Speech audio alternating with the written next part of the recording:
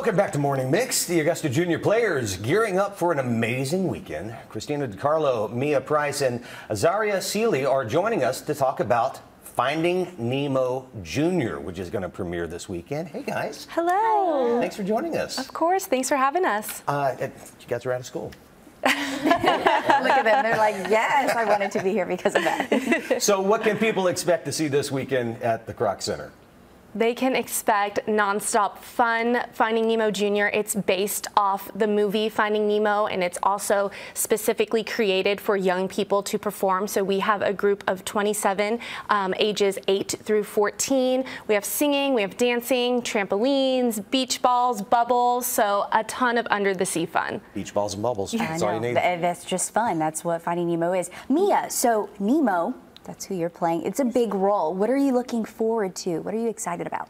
I'm really excited about all the costumes. All the costumes are really pretty and fun, and it's just a really fun show, and I'm really excited about hanging out with all my friends and everything.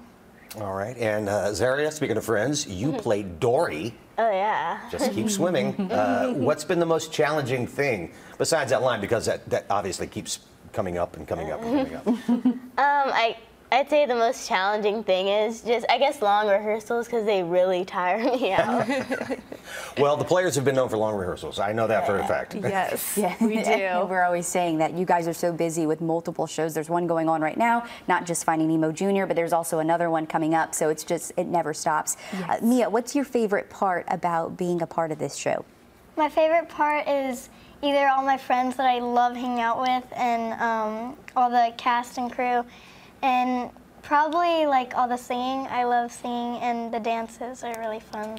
Okay, I like it. I like it too. Yes, I like it yes. too. And again, that's going to be happening again on this weekend as well. What, as far as the rehearsals, and like you said, there's a lot of rehearsals, but and we're actually seeing a little bit of the video there for the rehearsals as well. But you said it's a cast of 27. It is a cast of 27. It's yes. a lot of moving parts here for this show. It is a lot of moving parts, but a lot of fun moving parts. And what's so impressive about these young students is that the majority of them play more than one character. So about, I would say, 85% of the cast plays about 4 different characters throughout the show. So at rehearsal, they're playing a moonfish, they're playing a turtle, they're playing a seagull.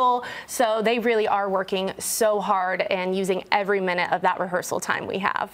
And we were just saying, you guys are so busy and you're always looking to cast other interested kids out there. Yes. Talk to us about that in the process if someone is interested in being a part of the Augusta Junior players. Of course. The first thing I would say is follow us on social media, on Facebook, on Instagram, on TikTok. You can also visit our website, augustaplayers.org, and there is a whole page for the Augusta Junior players.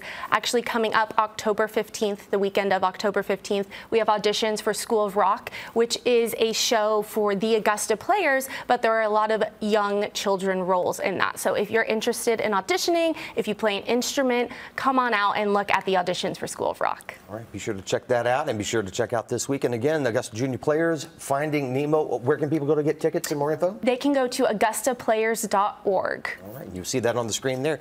Guys, thanks so much for joining us. Thank you for having us. We appreciate it.